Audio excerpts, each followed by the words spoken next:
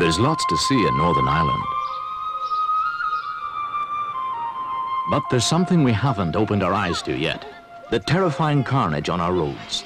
Over 7,000 people injured, over 300 killed year after year, many of them children. And more of them in their teens and 20s. Just listen to a couple of people who'll get the facts firsthand. I'm a nurse, and honestly, it makes me sick to see the result of recklessness on the roads here. But it's much more than just recklessness. In fact, many fatal accidents here are caused by drivers who've been drinking. Yes, we've got a frightening record in Northern Ireland. Do you know you're twice as likely to be killed on the roads here as anywhere else in the United Kingdom? Think about it. Twice as likely to be killed.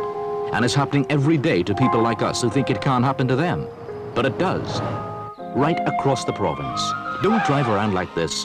Open your eyes. You could be next.